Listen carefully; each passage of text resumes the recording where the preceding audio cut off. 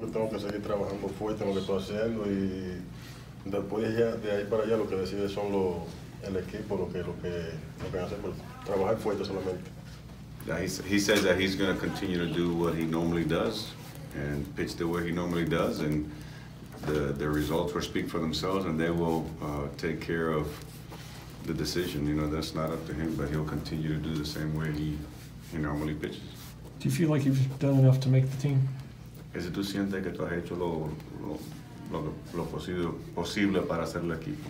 No, yo lo que he estado trabajando bien fuerte para tratar de hacer el equipo, pero eso no son decisiones mías, son decisiones de arriba.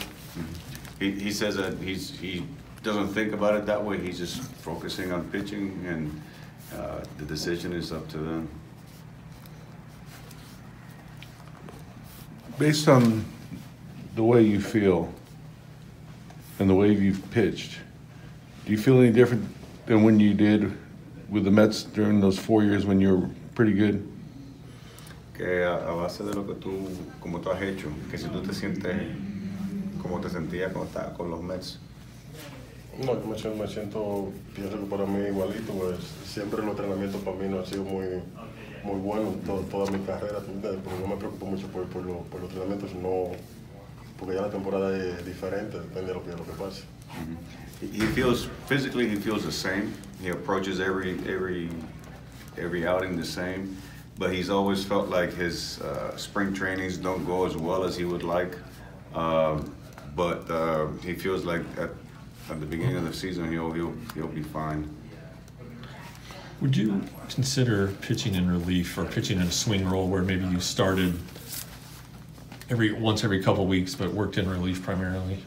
Que si tú has pensado en esa posición de relevo, de que a veces empieza, a veces no, que si tú has pensado en eso. No, yo pienso en todo porque el otro pitcher que está aquí, que era de los Mets, ese me enseñó a mí cuando estaba en Nueva York que si podía pichar de bullpen o donde sea, si hago el equipo, depende de lo que el equipo quiera hacer conmigo, yo estoy dispuesto a hacer lo que sea. Yeah, he's thought about the different scenarios. Having Dan Warden here, he says that he taught him, or he explained to him that, you know, the necessity of being able to pitch in different situations. So he's ready to do whatever is necessary to make the team.